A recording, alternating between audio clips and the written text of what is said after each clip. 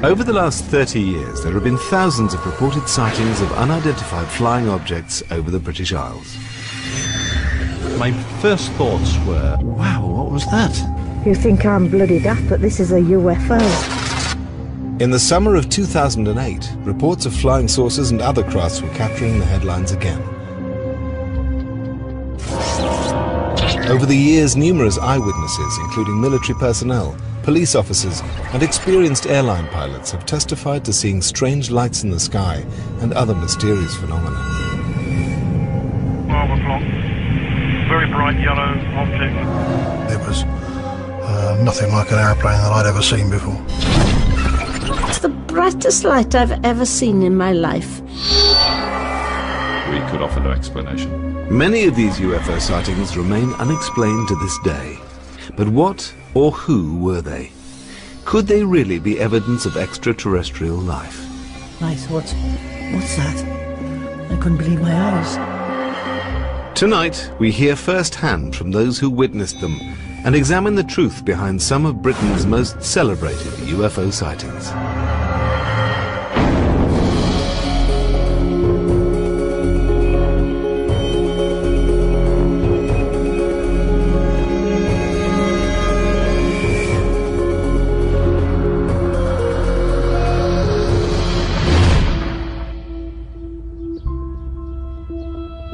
At the beginning of 1980, Todmorden was a little-known West Yorkshire mill town. But before the year's end, the town would be associated with one of the strangest stories in British UFO history. It was something you only read about or seen on television. And suddenly,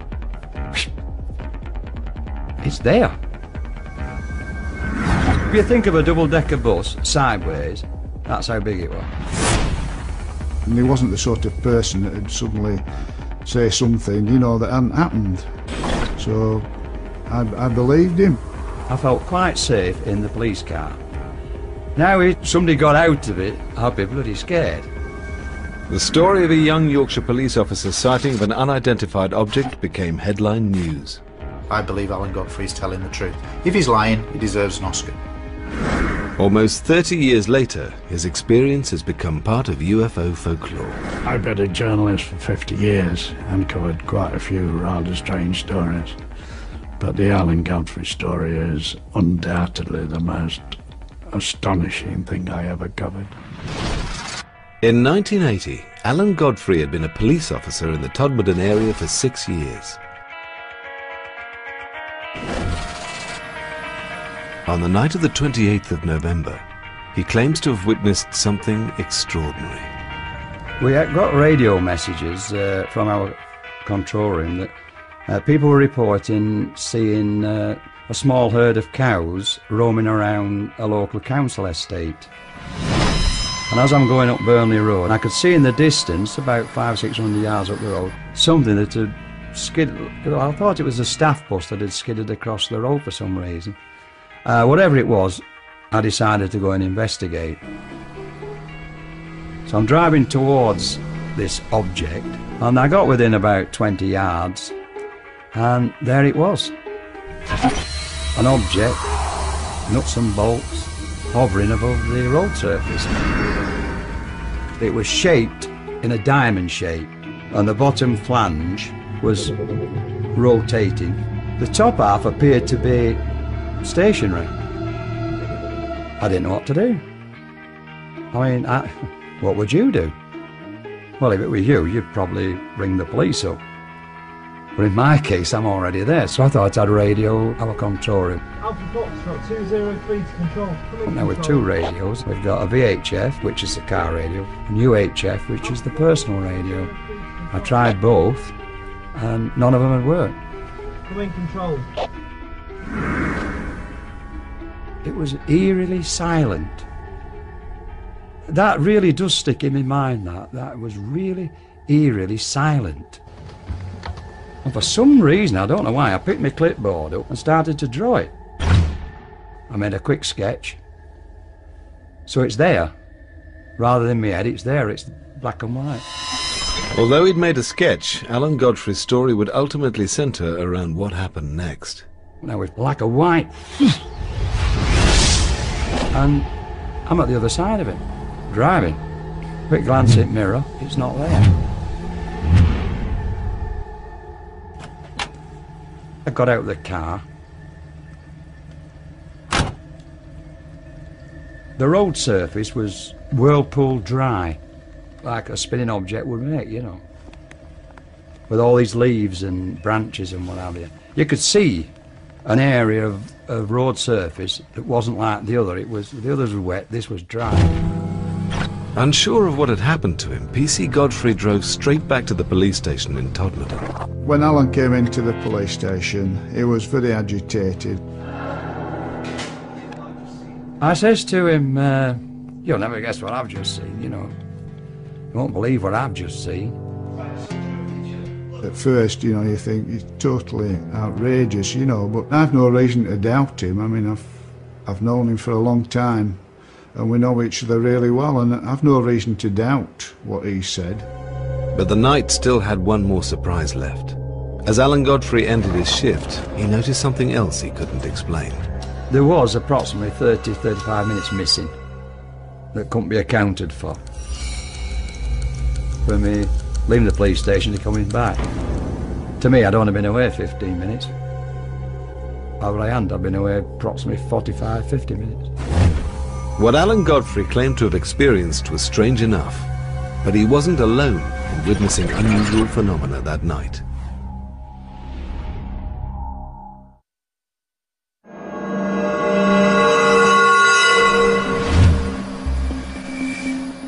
On the night of the 28th of November 1980, Police Constable Alan Godfrey was driving through the Pennine town of Todmorden when he witnessed a strange object in the road. It was something you only read about or seen on television. And suddenly, it's there, in front of you. It was just something out of a science fiction film. It was totally unbelievable. PC Godfrey had no rational explanation for what he'd seen, or for what he discovered later. I had this irritating itch on my foot. The boot on my left foot was split. If that's the sole of the, it was split that way. I've no idea why they were split, but when I took it off, I removed my sock, and it was on the instep of my foot, and it was a round circle like that, red. And it was very, very itchy. It wasn't sore, but it was very, very itchy.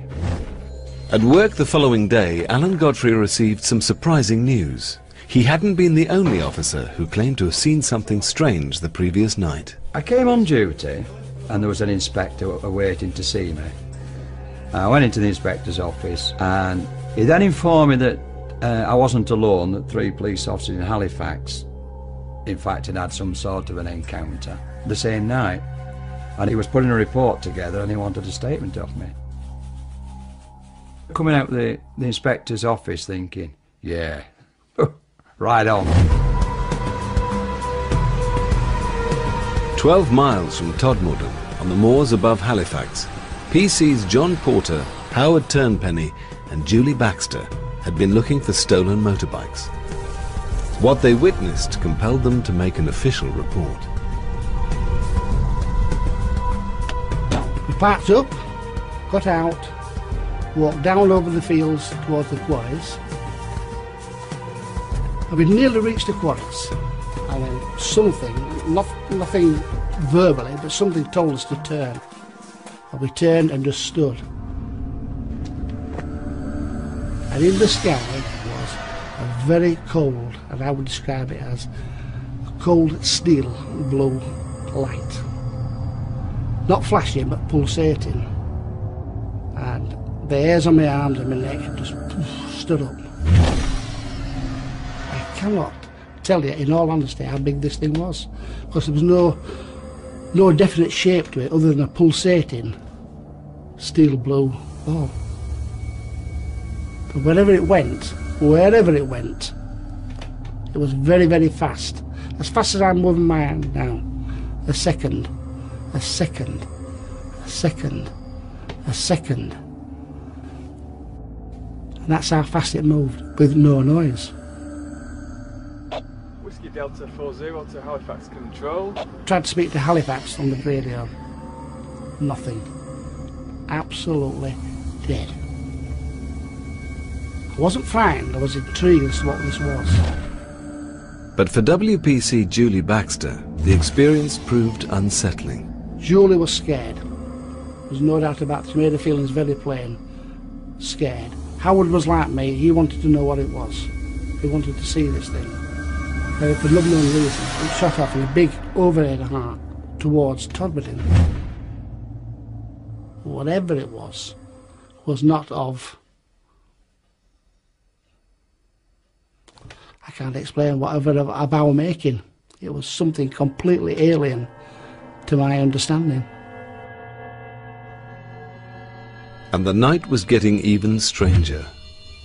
2 traffic officers on the moors near Littleborough, 12 miles from both Alan Godfrey and the Halifax patrol, reported seeing a bright pulsating sphere hovering between 2 electricity pylons before it sped off over the hills.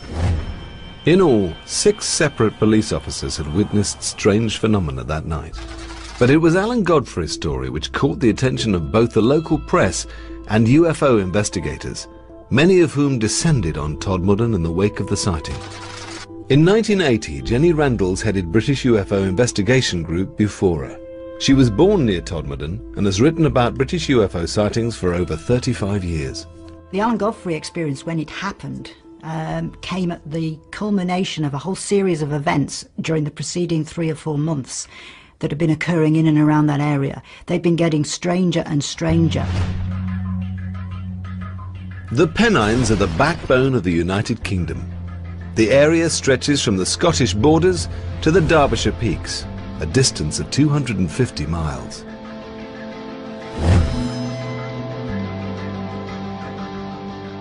Throughout the 1970s, there have been dozens of reports of objects in the sky over Yorkshire and Lancashire.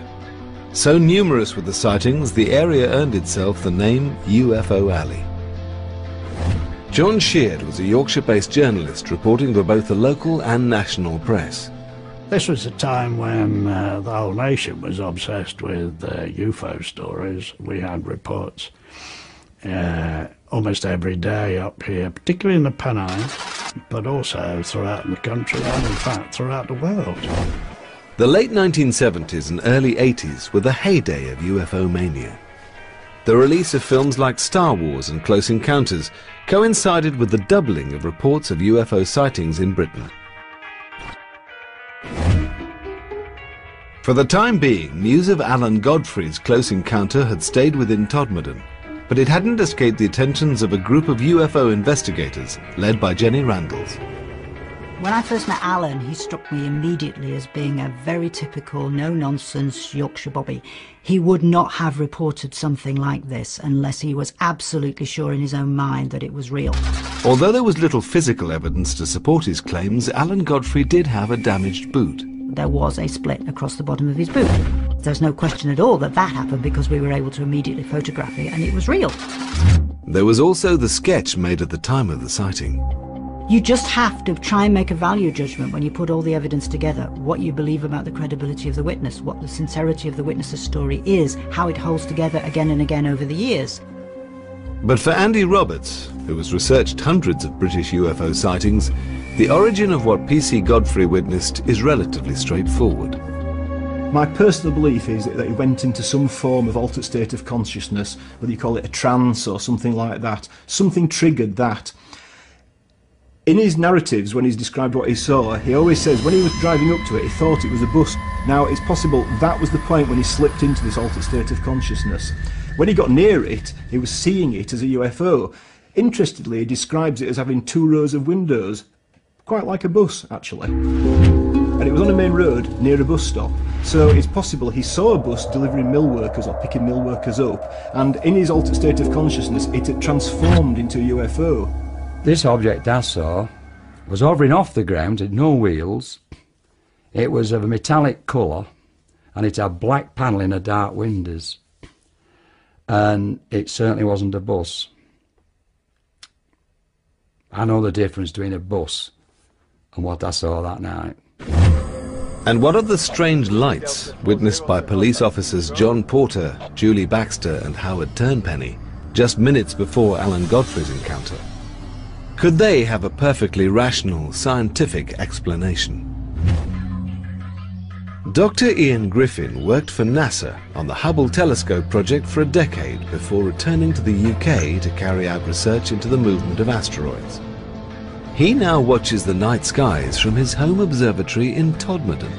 My view is that nearly every UFO that has ever been seen has some kind of explanation, and it's probably because people don't really understand what they're looking at that they just call it a UFO. The planet Venus is often mistaken for a UFO. This is because it's very bright and it's very close to the sun in the sky. So very often, if you don't know what you're looking at and you see this stonkingly bright light beaming towards you, you think, what on earth is that? Meteors are sometimes mistaken for UFOs as well, caused by a very fast-moving rock entering the Earth's atmosphere high up. As the rock moves through the atmosphere, it ionizes it and causes the gas atoms to glow in different colours. The colours can be green, they can be blue, and sometimes they can even be an orangey red colour. There are other phenomena which may have existed for as long as the Pennines themselves, and which stem from more natural causes. Could these be the reason for the many sightings in the area, including those of Alan Godfrey and the other police officers in 1980? Dr. David Clark undertook a major study of the area, known as Project Pennine. It described naturally occurring phenomena that ranged from glowing hillsides to bizarre balls of light.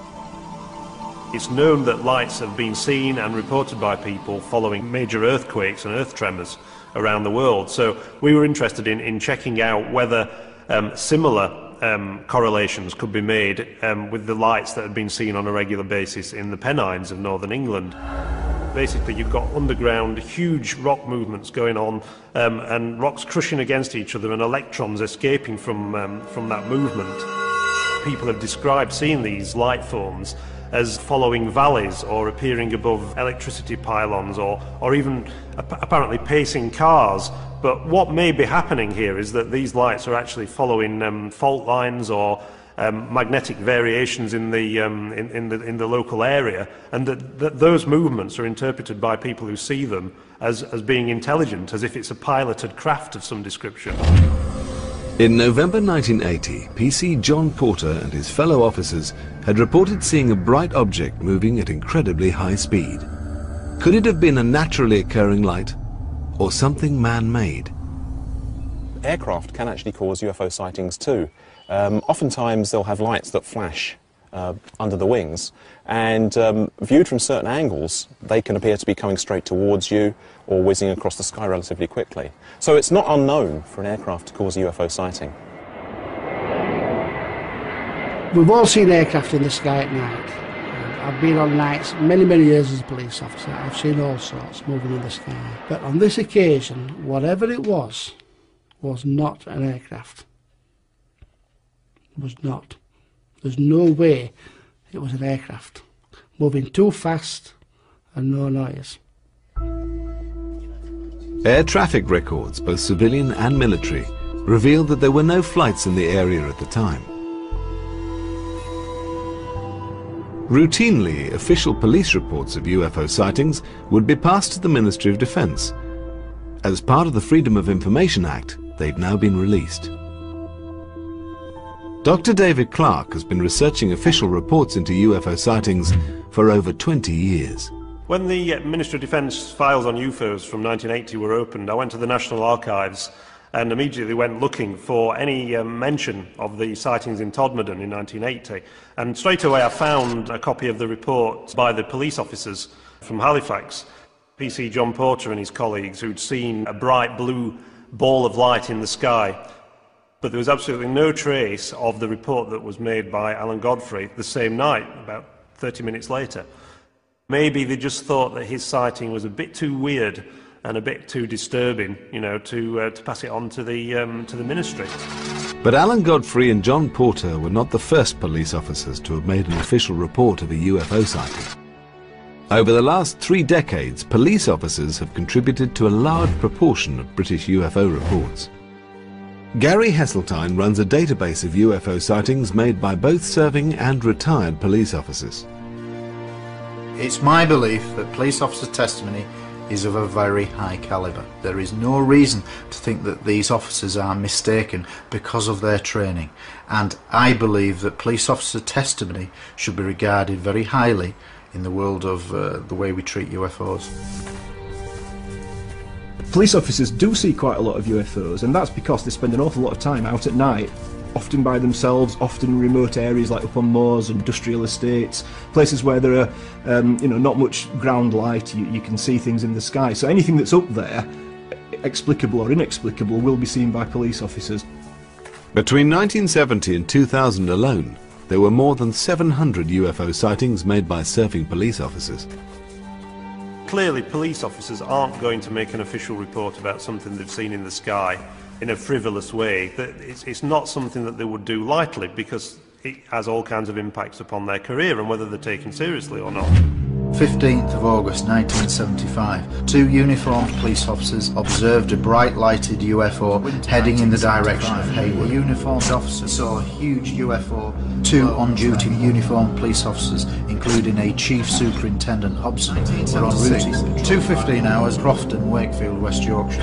PC Patrick Tunney was checking on a couple of shops during the early hours of a winter's morning when he suddenly noticed 3 green lights approaching from around a mile distant. Wakefield lies on the very edge of the Pennines, 30 miles from Todmorden. At the time of his sighting in 1976, PC Patrick Tunney was a well-respected police officer with over 20 years' experience. I thought at first it was an helicopter having trouble, and we were looking at it. I thought, there's no noise, no engine noise, nothing. Just these 3 lights drifting towards me at about, say, between 100 and 150 feet high. The next minute, it didn't slow down, it didn't increase, and suddenly it turned to its left, and then it accelerated at a speed I've never seen up with that fast in my life. All it was a streak of light, and that was it, gone. Could what PC Tunney saw have been an aircraft, meteor, or even a naturally occurring ball of light? And could any of these account for what Alan Godfrey claimed to have experienced in November 1980? Whatever the explanation, within a few months, Alan Godfrey's story would take a much more bizarre turn. After police officer Alan Godfrey reported an encounter with a strange object in West Yorkshire in 1980, some researchers claimed it to be a landmark in British UFO history. After Alan Godfrey's experience had happened, we were immediately aware that this had cemented the importance of the Pennine area as the hotspot for UFO activity in Britain, and in fact probably the most active location for UFO encounters anywhere in Europe. 18 months before Alan Godfrey's sighting, mysterious bright orange lights had been reported speeding across the night skies of Lancashire. At 2 a.m. on the morning of February the 24th, 1979, Mike Sachs was at home in the village of Stacksteads, getting ready for bed. All of a sudden, the room lit. The light was moving.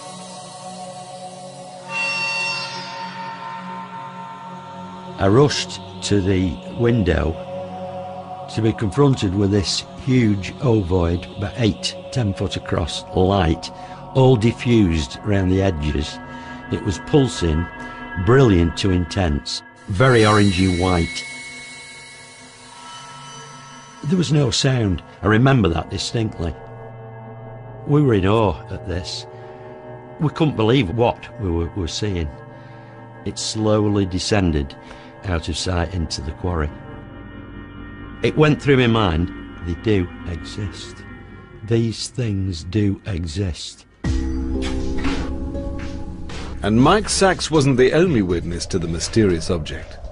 Local farmer Alf Kime, then 19, was out working with another farmhand when he too saw something strange in the sky.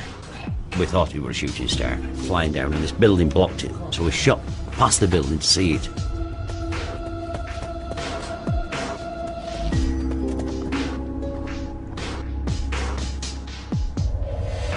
It was like amazing, really, because it was the size of 2 double-decker buses.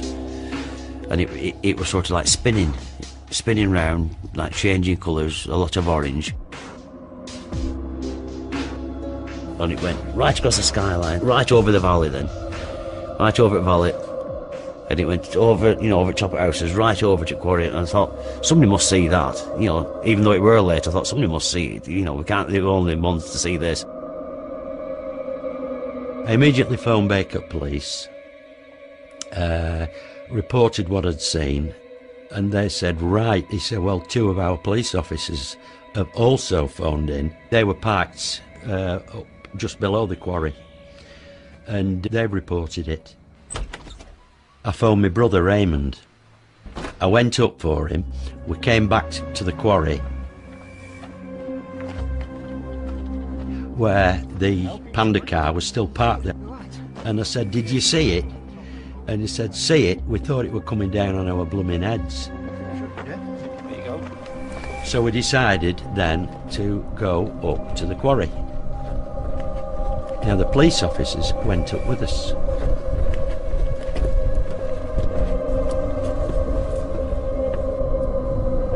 But there was nothing to be seen. By 3 a.m, Alf Kime had arrived home. When we got back that night, my dad said, is everything all right? You know, the cow's all right? And I said, yeah, everything's perfect. I said, but we've seen a flying saucer, or something to that description. And he said, don't be somebody daft. What have you been smoking? And obviously he was laughing to himself. And he said, have you been drinking? And Mike shouted out, no, he said, we've actually seen it. You know, we've seen some of it anyway. He said, all right, I'll see you in the morning then.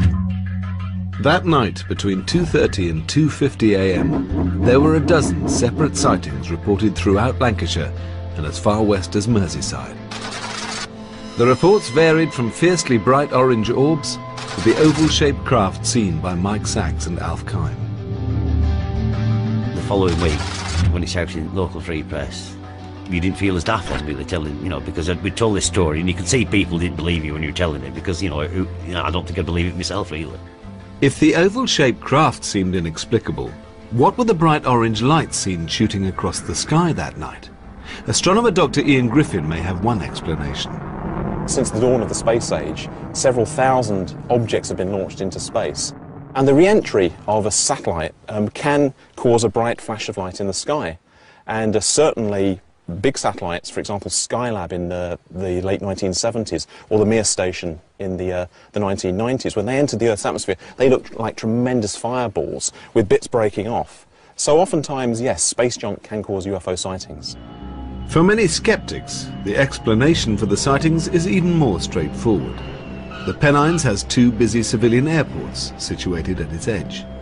There was a huge explosion of air travel in the 70s and 80s, and that led to the expansion of Manchester Airport, of Leeds Bradford Airport, and international aeroplanes. Now, the Pennines, quite wild, it's very dark at night, and if you see an aircraft in the sky through unusual weather conditions or coming into land or taking off, its beams, its light configuration can appear very, very strange. And I think that's largely been the result of why there have been so many UFO sightings over the Pennines from the 1970s onwards. When it comes to UFO sightings over the Pennines, or anywhere else for that matter, we can readily explain away 99% more as mistaken identity. But it leaves that niggling little number every time that no matter how much research, no matter how much you try, you can't get rid of these particular cases. And after a lot of legwork, they still remain unexplained. There was another possible explanation, that the lights in the sky being witnessed that night were connected with some secret Cold War military operation. After some of his constituents had reported seeing the lights, the MP for Ormskirk even raised the question in Parliament. On the 12th of June 1979, the Ministry of Defence issued a statement.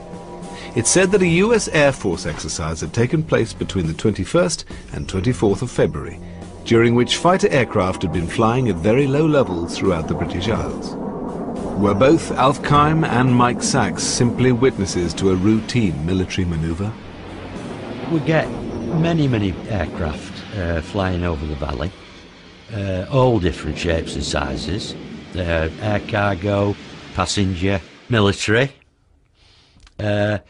This was totally unlike anything I've ever seen in my life. I can only conclude, and I don't say this lightly, it is extraterrestrial. We can never rule out military technology, but I think in this case it looks as if something genuinely unidentified was present in the Pennines that night. Whatever the source of the strange lights seen over Lancashire, PC Alan Godfrey's experience continued to fascinate the UFO community. After Alan Godfrey's sighting in Todmorden, he claimed to have lost some 30 minutes in time. The only physical evidence of his encounter, a damaged boot and a sketch he'd made at the time. In an attempt to find out more, UFO investigators suggested a radical idea. And they contacted me and asked me, would I be willing to go under hypnotic regression? I declined straight away. I wasn't sure, you know. I thought, what is hypnotic regression? The only hypnosis I'd ever seen was on television, on a stage, you know, where they make fun of you. Eventually, Alan Godfrey was persuaded to undergo hypnosis, which was conducted by two psychiatrists, Dr. Jaffe and Professor Blair. They wouldn't tell either of the psychiatrists what the subject matter was. They would only tell them that it was a policeman who they were going to try to regress to a certain time on a certain date to an incident that may or may not have happened. Mike Sachs, whose interest in UFOs had been sparked by his own experiences the previous year, was present at the sessions. The atmosphere in the room was absolutely electric as Alan is relating this series of events. All of a sudden, and under hypnosis, he goes and covers his eyes. And then somehow he's floating and he's taken into this room. I have no recollection whatsoever what went on during that hypnotic regression. Under hypnosis, Alan Godfrey's claims grew more bizarre. Not only had he witnessed a UFO, he had also come into contact with alien beings. In UFO terminology, he had been abducted. We were actually present at possibly one of the first abduction cases that has happened in the UK.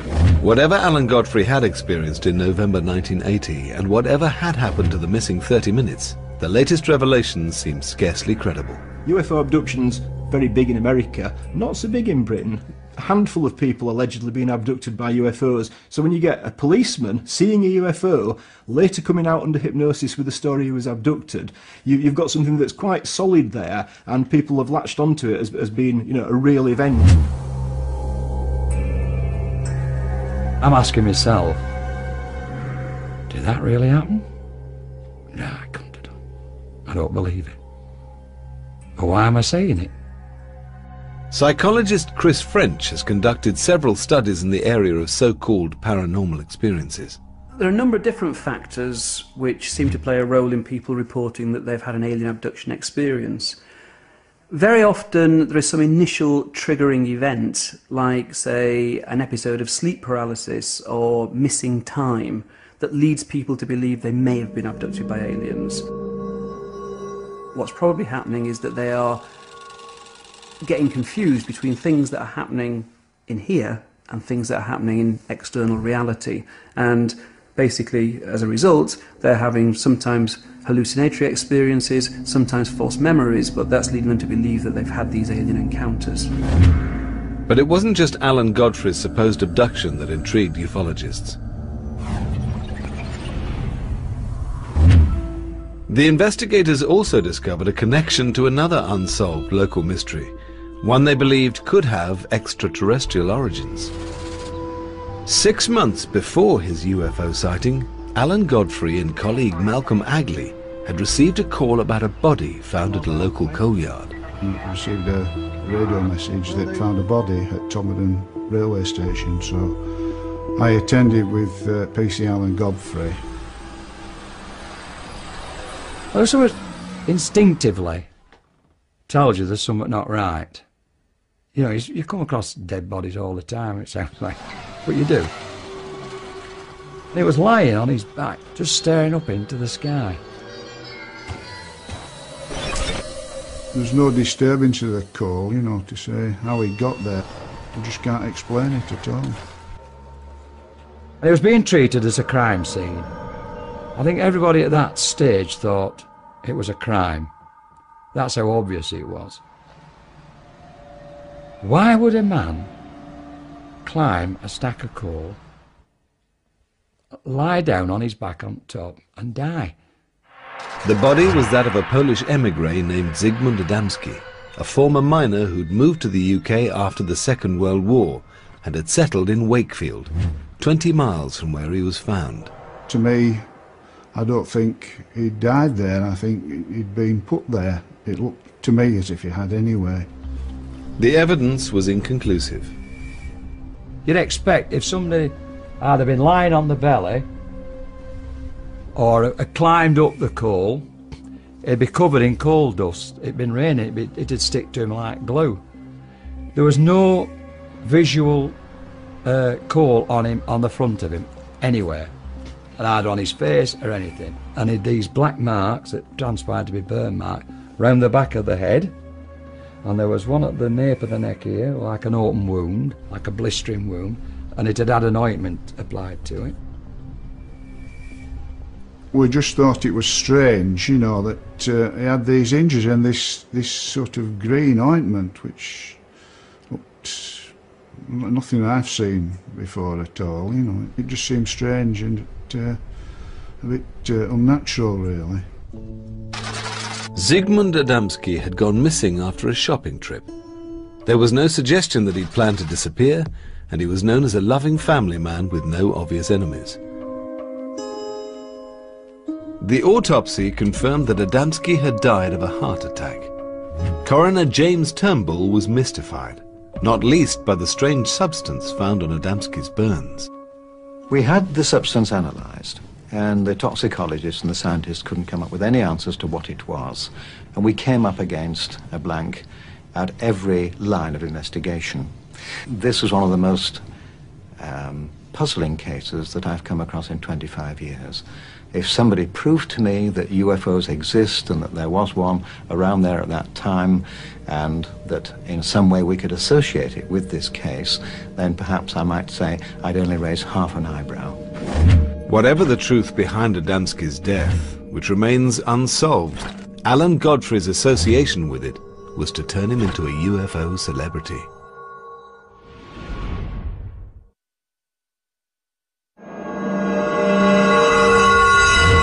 In November 1980, PC Alan Godfrey had witnessed a mysterious object whilst on patrol in Todmorden. If I'd have got out the car and thrown a brick at it, it would have gone clang.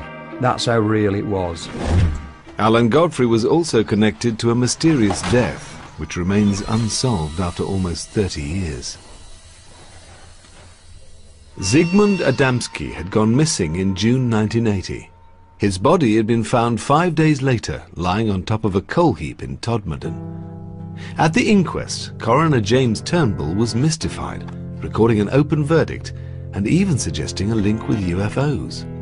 I did nearly 27 years in the police, and it's the one thing that I've never really got to the bottom of, and it is bizarre, and it's always been there at the back of my mind. There's just no explanation for it at all. Nobody has ever been charged in relation to the death of Zygmunt Adamski, and the strange ointment which covered his burns has never been identified. To this day, we don't know whether or not there actually is any connection with the Adamski death. The case is still unsolved. They've never found out how his body got onto the top of that coal heap. Some UFO researchers looked at all the pieces of the puzzle. You know, the fact that he was put on a coal tip, and how did he get there? It's mysterious. And they just jumped to the most massive of conclusions, that, you know, the only explanation must be that he's been abducted by aliens and something's gone wrong. The Adamski story was picked up by Sunday Mirror journalist John Sheard. Although more used to covering Northern Ireland and the trial of the Yorkshire Ripper, he recognised the opportunity for an exclusive. I sat down and tried to write it as straight as I could. I didn't want it to sound over-sensational, because it was already a very sensational story. What I didn't know was that when it hit the streets that Sunday, as the front page lead, was the incredible reaction that would happen. I'm talking about literally thousands of letters, hundreds of phone calls. I began to realise that this was a story that, even though I was still a bit iffy about it, had gripped millions of people throughout the world. John Sheard soon discovered PC Alan Godfrey's involvement with the Adamski case, and the later claims made under hypnosis that he'd been the subject of an alien abduction. I've been a journalist for 50 years and covered quite a few rather strange stories, but the Alan Godfrey story is undoubtedly the most astonishing thing I ever covered. What made Alan's story so special from my point of view was the fact that A, he was a serving policeman, and one expects them to be fairly straightforward in recording facts. And of course it came on the heels of the Adamski story and a very strange inquest. Individually they were good pieces, but when you add the two together and a possible connection, you've got dynamite. At the time, Alan Godfrey's story captured the public imagination. Whatever the truth behind it, it's become one of Britain's classic UFO cases. I've got no doubt that Alan's UFO experience was to him real. Whether it was objectively real is a different kettle of fish altogether. We can all have experiences which we believe are real to us, and they can happen some form of lucid dreaming, for instance, hallucinatory states, fugue states, trance states. They're all real to the person, but that's a subjective reality, not an objective reality. On the moors above Halifax, former police officer John Porter is meeting Alan Godfrey. Both reported seeing something unexplained on the night of the 28th of November 1980. How are you? I'm all right, you're getting grey. Hey, you still got yours, haven't you? Yeah, I know, but it's stuck on. It was only when I found out about you lads Yeah. that it made me feel a lot more comfortable. Yeah. You know, because... I can understand that. Do you know what I'm on about? Three of us can't be wrong. Three of you can't be wrong. Three of us cannot be wrong. Three of us saw what we saw. Exactly. Now, I was on my own. Yeah. And I've been told I would Yeah, hallucinate. I've been, whatever. I've had all this. And another one. I was told I've fallen asleep at the wheel. Absolutely. And I'm driving, mate. You know what I mean? I'm driving. I know. I mean, I'd only left the police station 5 minutes earlier, you know. Alan has never changed his story. He's a very down-to-earth gentleman, and he had more to lose than to gain by relating such an incident. And that's why Alan's story goes down as a classic close encounter from the UK.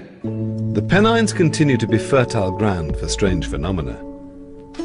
The numbers of reported UFO sightings are nowhere near those of the late 1970s and 80s, but they do still happen.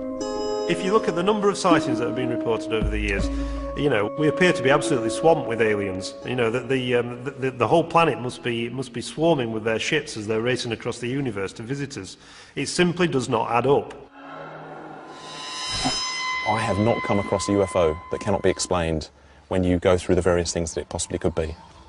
If you know the sky, you can understand what you're seeing. But for many who experienced their own close encounter, the passing of time hasn't diminished the impact. I have to say, after this experience, in all honesty, I believe there's something out there other than us. Every night I work I'm looking up, and I've never seen anything since, but you know, it is there. There's no doubt about it. Where they come from, why they're here, I wouldn't know, but they are here. Alan Godfrey left the police force in 1985.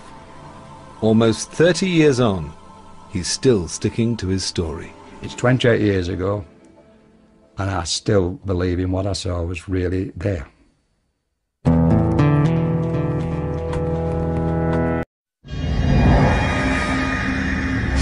Over the last 30 years, there have been thousands of reported sightings of unidentified flying objects over the British Isles. My first thoughts were, wow, what was that? You think I'm bloody daft, but this is a UFO.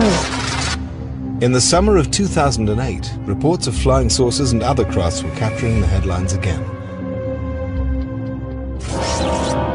Over the years, numerous eyewitnesses, including military personnel, police officers and experienced airline pilots have testified to seeing strange lights in the sky and other mysterious phenomena. Marble clock, very bright yellow object. It was nothing like an airplane that I'd ever seen before. It's the brightest light I've ever seen in my life.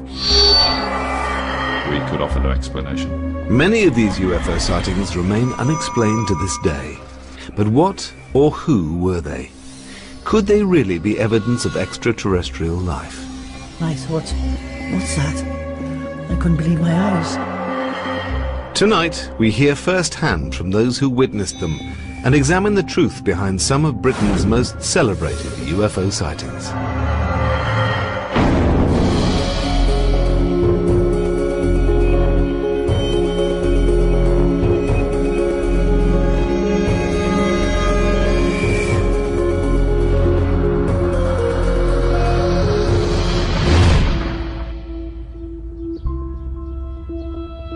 At the beginning of 1980, Todmorden was a little-known West Yorkshire mill town.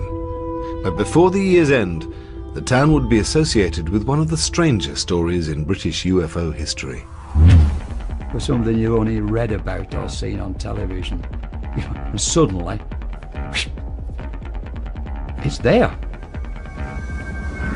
If you think of a double-decker bus sideways, that's how big it was. And he wasn't the sort of person that would suddenly say something, you know, that hadn't happened.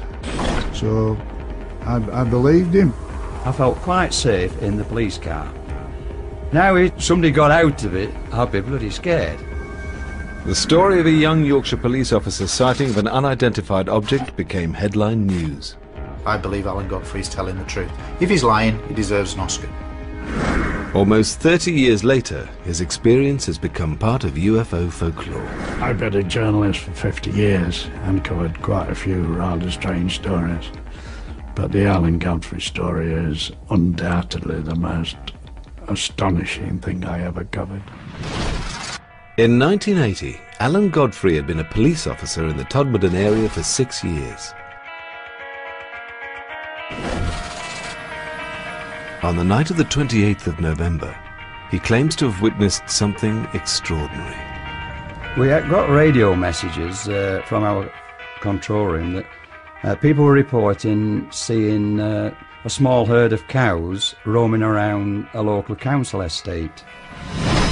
And as I'm going up Burnley Road, I could see in the distance, about 500-600 yards up the road, something that had skidded. I thought it was a staff bus that had skidded across the road for some reason. Whatever it was, I decided to go and investigate. So I'm driving towards this object, and I got within about 20 yards, and there it was. An object, nuts and bolts, hovering above the road surface. It was shaped in a diamond shape, and the bottom flange was rotating. The top half appeared to be stationary. I didn't know what to do. I mean, what would you do? Well, if it were you, you'd probably ring the police up. But in my case, I'm already there, so I thought I'd radio our control room. Alpha Foxtrot 203 to control. Now with two radios, we've got a VHF, which is the car radio, and UHF, which is the personal radio. I tried both, and none of them had worked. Come in control. It was eerily silent. That really does stick in my mind, that was really eerily silent. And for some reason, I don't know why, I picked my clipboard up and started to draw it. I made a quick sketch. So it's there. Rather than my head, it's there, it's black and white. Although he'd made a sketch, Alan Godfrey's story would ultimately centre around what happened next. Now with black and white. And I'm at the other side of it, driving. Quick glance at mirror, it's not there. I got out of the car. The road surface was whirlpool dry, like a spinning object would make, you know. with all these leaves and branches and what have you. You could see an area of road surface that wasn't like the other. The others were wet, this was dry. Unsure of what had happened to him, PC Godfrey drove straight back to the police station in Todmorden. When Alan came into the police station, he was very agitated. I says to him, you'll never guess what I've just seen, you know. You won't believe what I've just seen. At first, you know, you think he's totally outrageous, you know, but I've no reason to doubt him. I mean, I've known him for a long time, and we know each other really well, and I've no reason to doubt what he said. But the night still had one more surprise left. As Alan Godfrey ended his shift, he noticed something else he couldn't explain. There was approximately 30-35 minutes missing that couldn't be accounted for. From me leaving the police station to coming back. To me, I'd only been away 15 minutes. Over I hadn't, I'd been away approximately 45-50 minutes. What Alan Godfrey claimed to have experienced was strange enough, but he wasn't alone in witnessing unusual phenomena that night.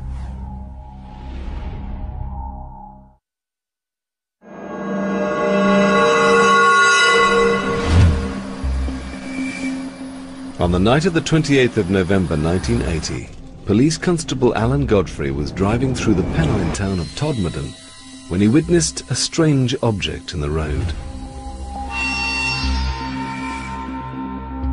It was something you've only read about or seen on television. And suddenly, it's there, in front of you. It was just something out of a science fiction film. It was totally unbelievable. PC Godfrey had no rational explanation for what he'd seen, or for what he discovered later. I had this irritating itch on my foot. The boot on my left foot was split. If that's the sole of the it was split that way. I've no idea why they were split, but when I took it off, I removed my sock, and it was on the instep of my foot, and it was a round circle like that, red. And it was very, very itchy. It wasn't sore, but it was very, very itchy. At work the following day, Alan Godfrey received some surprising news. He hadn't been the only officer who claimed to have seen something strange the previous night. I came on duty, and there was an inspector waiting to see me. I went into the inspector's office, and he then informed me that I wasn't alone, that 3 police officers in Halifax, in fact, had some sort of an encounter the same night. And he was putting a report together, and he wanted a statement off me. Coming out the inspector's office thinking, yeah, right on.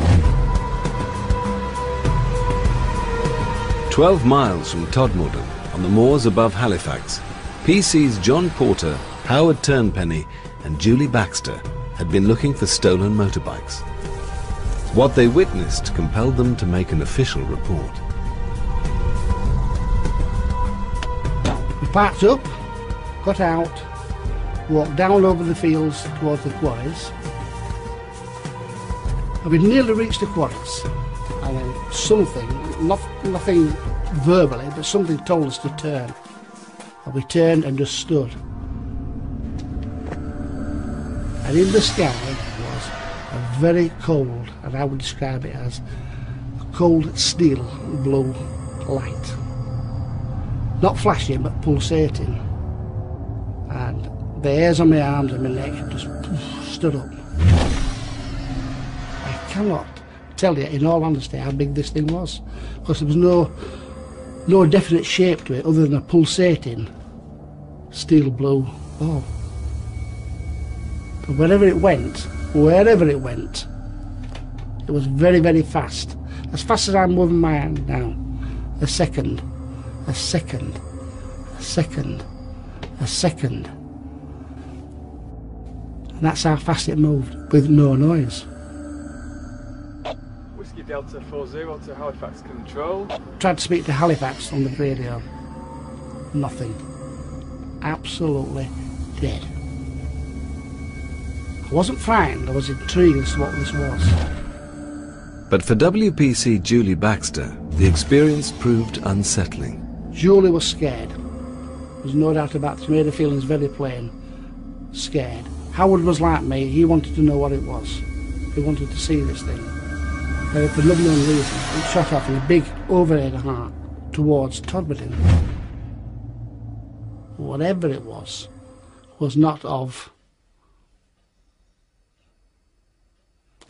I can't explain whatever of our making. It was something completely alien to my understanding. And the night was getting even stranger. 2 traffic officers on the moors near Littleborough, 12 miles from both Alan Godfrey and the Halifax patrol, reported seeing a bright pulsating sphere hovering between 2 electricity pylons before it sped off over the hills. In all, 6 separate police officers had witnessed strange phenomena that night. But it was Alan Godfrey's story which caught the attention of both the local press and UFO investigators, many of whom descended on Todmorden in the wake of the sighting. In 1980, Jenny Randalls headed British UFO investigation group Bufora. She was born near Todmorden and has written about British UFO sightings for over 35 years. The Alan Godfrey experience, when it happened, came at the culmination of a whole series of events during the preceding 3 or 4 months that had been occurring in and around that area. They'd been getting stranger and stranger. The Pennines are the backbone of the United Kingdom. The area stretches from the Scottish borders to the Derbyshire Peaks, a distance of 250 miles.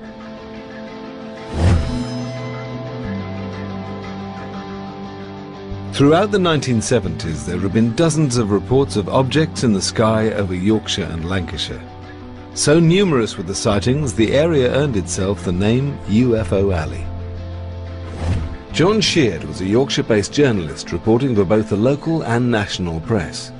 This was a time when the whole nation was obsessed with UFO stories. We had reports almost every day up here, particularly in the Pennines, but also throughout the country and in fact throughout the world. The late 1970s and early 80s were the heyday of UFO mania. The release of films like Star Wars and Close Encounters coincided with the doubling of reports of UFO sightings in Britain. For the time being, news of Alan Godfrey's close encounter had stayed within Todmorden, but it hadn't escaped the attentions of a group of UFO investigators led by Jenny Randalls. When I first met Alan, he struck me immediately as being a very typical, no-nonsense Yorkshire bobby. He would not have reported something like this unless he was absolutely sure in his own mind that it was real. Although there was little physical evidence to support his claims, Alan Godfrey did have a damaged boot. There was a split across the bottom of his boot. There's no question at all that that happened because we were able to immediately photograph it and it was real. There was also the sketch made at the time of the sighting. You just have to try and make a value judgment when you put all the evidence together, what you believe about the credibility of the witness, what the sincerity of the witness's story is, how it holds together again and again over the years. But for Andy Roberts, who has researched hundreds of British UFO sightings, the origin of what PC Godfrey witnessed is relatively straightforward. My personal belief is that he went into some form of altered state of consciousness, whether you call it a trance or something like that. Something triggered that. In his narratives, when he's described what he saw, he always says when he was driving up to it, he thought it was a bus. Now, it's possible that was the point when he slipped into this altered state of consciousness. When he got near it, he was seeing it as a UFO. Interestingly, he describes it as having 2 rows of windows, quite like a bus, actually. And it was on a main road near a bus stop.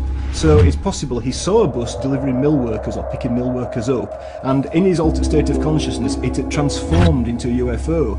This object I saw was hovering off the ground, it had no wheels. It was of a metallic colour and it had black panelling and dark windows. And it certainly wasn't a bus. I know the difference between a bus and what I saw that night. And what of the strange lights witnessed by police officers John Porter, Julie Baxter and Howard Turnpenny just minutes before Alan Godfrey's encounter? Could they have a perfectly rational, scientific explanation? Dr. Ian Griffin worked for NASA on the Hubble telescope project for a decade before returning to the UK to carry out research into the movement of asteroids. He now watches the night skies from his home observatory in Todmorden.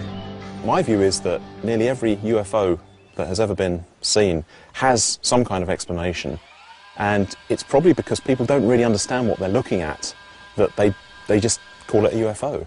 The planet Venus is often mistaken for a UFO.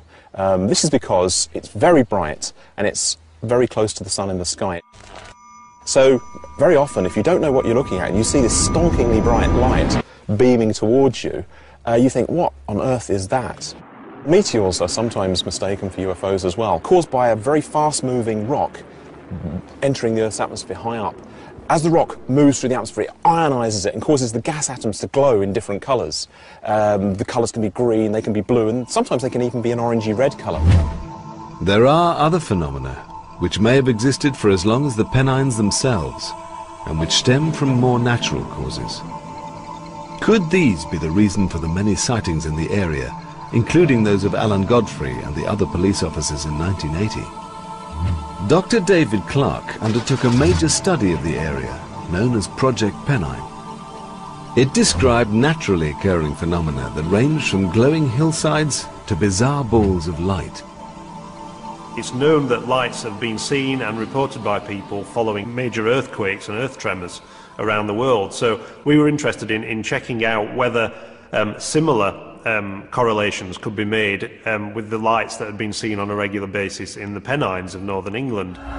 Basically, you've got underground huge rock movements going on and rocks crushing against each other and electrons escaping from that movement. People have described seeing these light forms as following valleys or appearing above electricity pylons or even apparently pacing cars. But what may be happening here is that these lights are actually following fault lines or magnetic variations in the local area, and that those movements are interpreted by people who see them as being intelligent, as if it's a piloted craft of some description. In November 1980, PC John Porter and his fellow officers had reported seeing a bright object moving at incredibly high speed. Could it have been a naturally occurring light, or something man-made? Aircraft can actually cause UFO sightings too. Oftentimes they'll have lights that flash under the wings, and viewed from certain angles they can appear to be coming straight towards you or whizzing across the sky relatively quickly. So it's not unknown for an aircraft to cause a UFO sighting. We've all seen aircraft in the sky at night. I've been on nights many years as a police officer. I've seen all sorts moving in the sky. But on this occasion, whatever it was not an aircraft. It was not. There's no way it was an aircraft. Moving too fast and no noise. Air traffic records, both civilian and military, revealed that there were no flights in the area at the time. Routinely, official police reports of UFO sightings would be passed to the Ministry of Defence. As part of the Freedom of Information Act, they've now been released. Dr. David Clark has been researching official reports into UFO sightings for over 20 years. When the Ministry of Defence files on UFOs from 1980 were opened, I went to the National Archives and immediately went looking for any mention of the sightings in Todmorden in 1980. And straight away I found a copy of the report by the police officers from Halifax, PC John Porter and his colleagues, who'd seen a bright blue ball of light in the sky. But there was absolutely no trace of the report that was made by Alan Godfrey the same night, about 30 minutes later. Maybe they just thought that his sighting was a bit too weird and a bit too disturbing, you know, to pass it on to the ministry. But Alan Godfrey and John Porter were not the first police officers to have made an official report of a UFO sighting. Over the last 3 decades, police officers have contributed to a large proportion of British UFO reports. Gary Heseltine runs a database of UFO sightings made by both serving and retired police officers. It's my belief that police officer testimony is of a very high calibre. There is no reason to think that these officers are mistaken because of their training, and I believe that police officer testimony should be regarded very highly in the world of the way we treat UFOs. Police officers do see quite a lot of UFOs, and that's because they spend an awful lot of time out at night, often by themselves, often in remote areas like up on moors, industrial estates, places where there are not much ground light. You can see things in the sky, so anything that's up there, explicable or inexplicable, will be seen by police officers. Between 1970 and 2000 alone, there were more than 700 UFO sightings made by surfing police officers. Clearly, police officers aren't going to make an official report about something they've seen in the sky in a frivolous way. It's not something that they would do lightly, because it has all kinds of impacts upon their career and whether they're taken seriously or not. 15th of August 1975, 2 uniformed police officers observed a bright lighted UFO heading in the direction of Hayward. A uniformed officer saw a huge UFO. 2 on-duty uniformed police officers, including a Chief Superintendent Hobson, were en route. 2:15 hours, Crofton, Wakefield, West Yorkshire. PC Patrick Tunney was checking on a couple of shops during the early hours of a winter's morning when he suddenly noticed 3 green lights approaching from around a mile distant. Wakefield lies on the very edge of the Pennines, 30 miles from Todmorden. At the time of his sighting in 1976, PC Patrick Tunney was a well-respected police officer with over 20 years' experience. I thought at first it was an helicopter having trouble, and we were looking at it. I thought, there's no noise, no engine noise, nothing. Just these 3 lights drifting towards me at about, say, between 100 and 150 feet high. The next minute, it didn't slow down, it didn't increase, and suddenly it turned to its left, and then it accelerated at a speed I've never seen up with that fast in my life. All it was a streak of light, and that was it, gone. Could what PC Tunney saw have been an aircraft, meteor, or even a naturally occurring ball of light? And could any of these account for what Alan Godfrey claimed to have experienced in November 1980? Whatever the explanation, within a few months, Alan Godfrey's story would take a much more bizarre turn. After police officer Alan Godfrey reported an encounter with a strange object in West Yorkshire in 1980, some researchers claimed it to be a landmark in British UFO history. After Alan Godfrey's experience had happened, we were immediately aware that this had cemented the importance of the Pennine area as the hotspot for UFO activity in Britain, and in fact probably the most active location for UFO encounters anywhere in Europe. 18 months before Alan Godfrey's sighting, mysterious bright orange lights had been reported speeding across the night skies of Lancashire. At 2 a.m. on the morning of February the 24th, 1979, Mike Sachs was at home in the village of Stacksteads, getting ready for bed. All of a sudden, the room lit. The light was moving.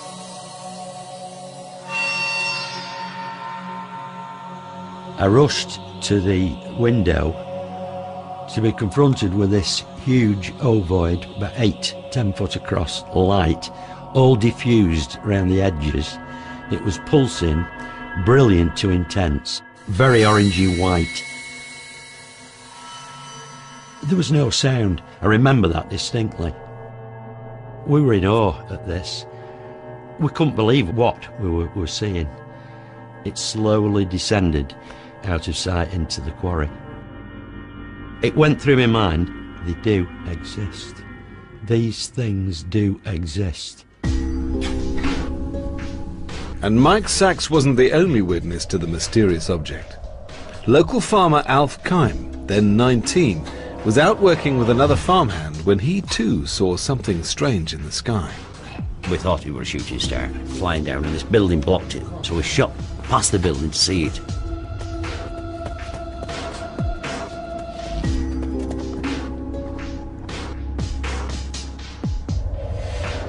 Like amazing, really, because it was the size of 2 double-decker buses, and it was sort of like spinning round, like changing colours, a lot of orange. and it went right across the skyline, right over the valley then. Right over the valley. And it went over, you know, over top of houses, right over to quarry. And I thought, somebody must see that. You know, even though it were late, I thought somebody must see it. You know, we can't, there were only months to see this. I immediately phoned Bacup Police, reported what I'd seen, and they said, right. He said, well, 2 of our police officers have also phoned in. They were parked up just below the quarry, and they reported it. I phoned my brother Raymond. I went up for him. We came back to the quarry where the Panda car was still parked there. And I said, did you see it? And he said, see it? We thought it were coming down on our blooming heads. So we decided then to go up to the quarry. Now the police officers went up with us.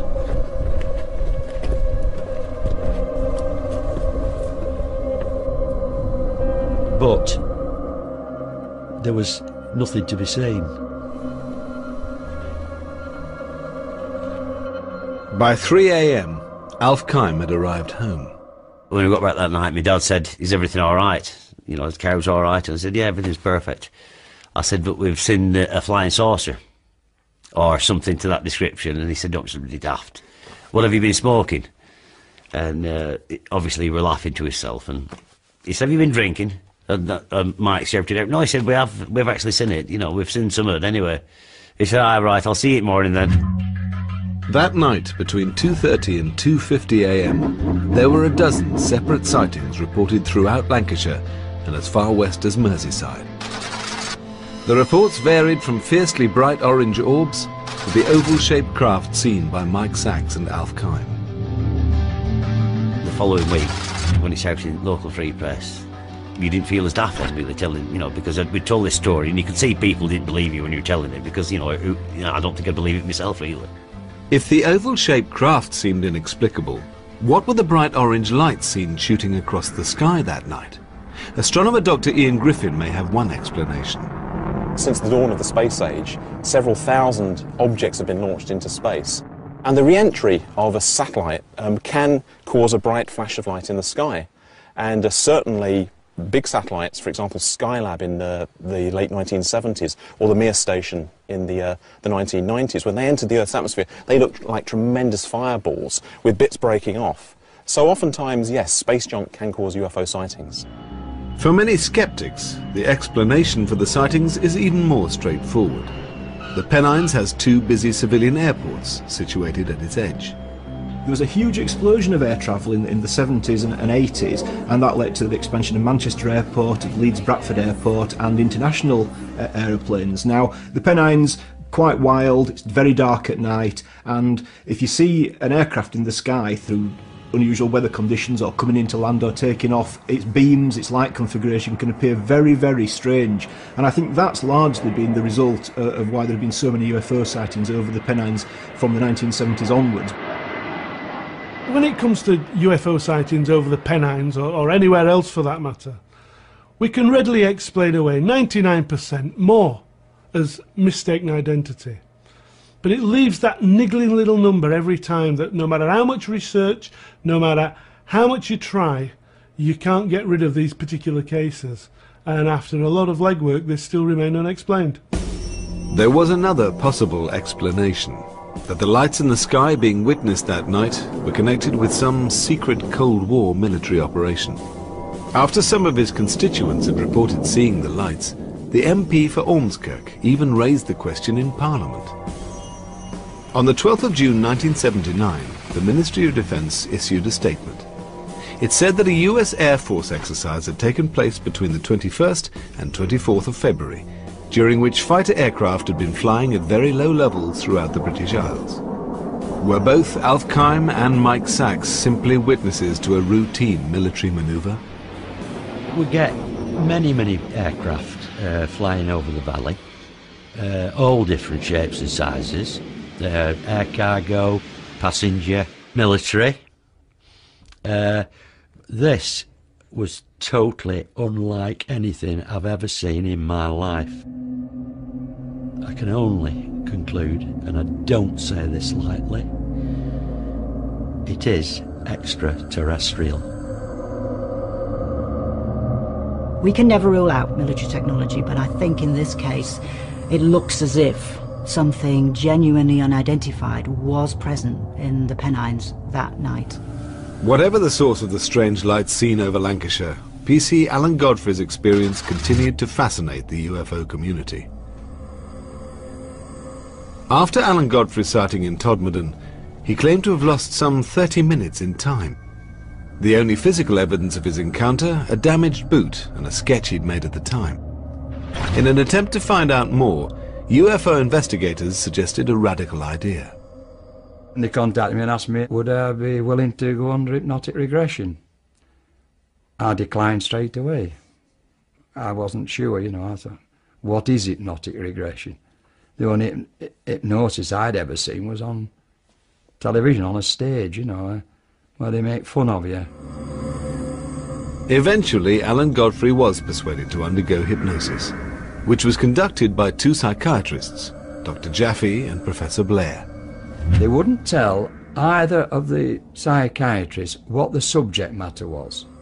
They would only tell them that it was a policeman who they were going to try to regress to a certain time on a certain date to an incident that may or may not have happened.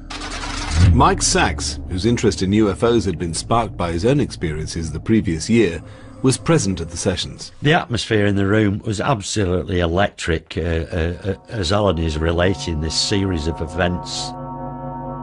All of a sudden, and under hypnosis, he goes and covers his eyes.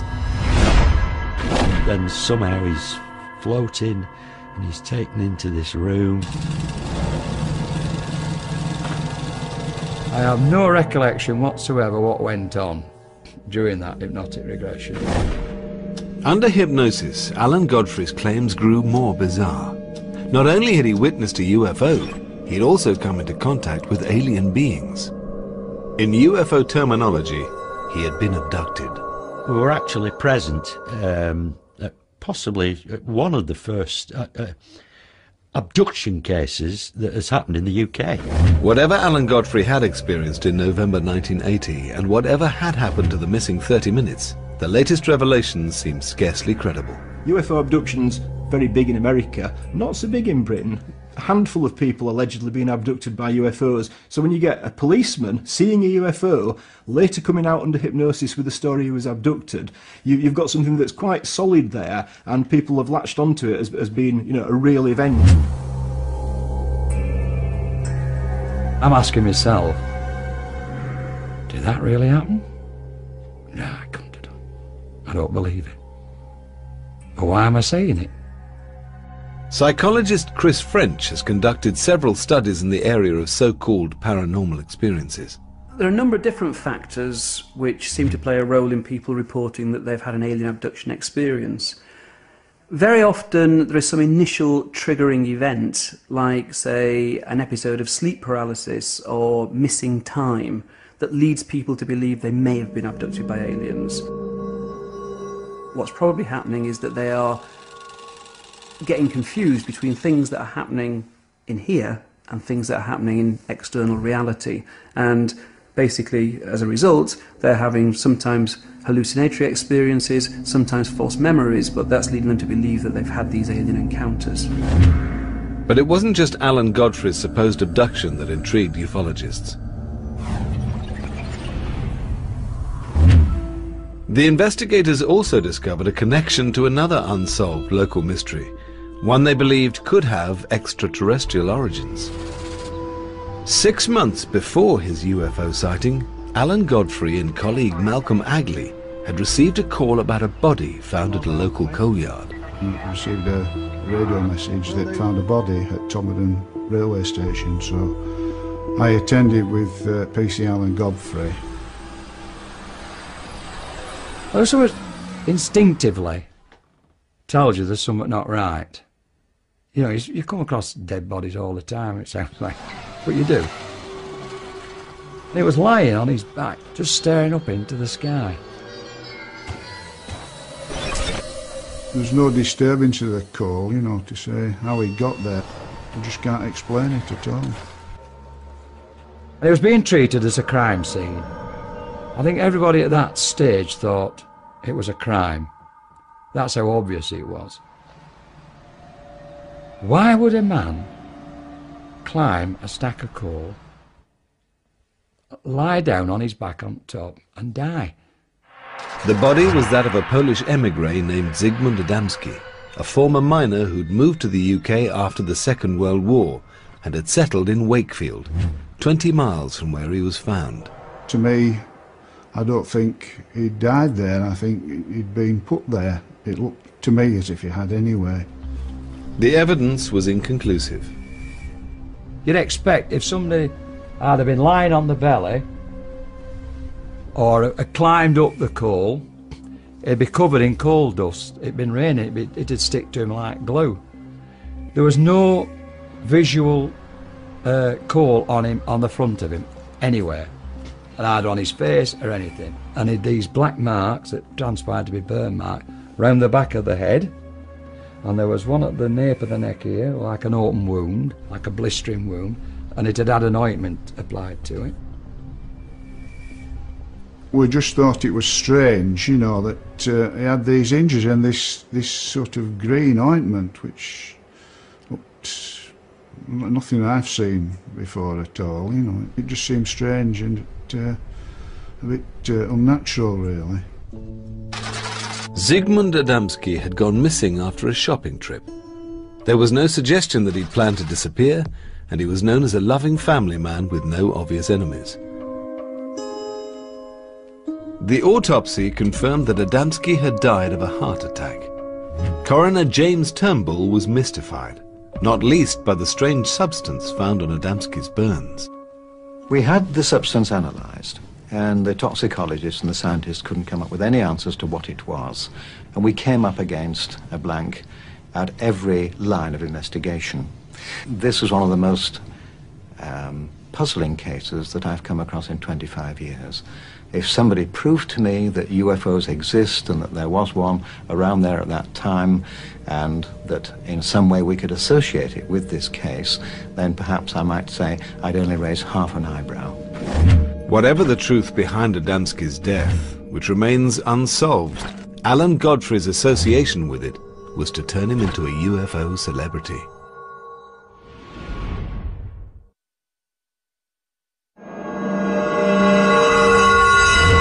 In November 1980, PC Alan Godfrey had witnessed a mysterious object whilst on patrol in Todmorden.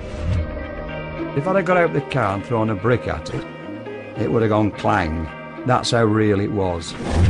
Alan Godfrey was also connected to a mysterious death, which remains unsolved after almost 30 years. Zygmunt Adamski had gone missing in June 1980. His body had been found 5 days later, lying on top of a coal heap in Todmorden. At the inquest, Coroner James Turnbull was mystified, recording an open verdict and even suggesting a link with UFOs. I did nearly 27 years in the police, and it's the one thing that I've never really got to.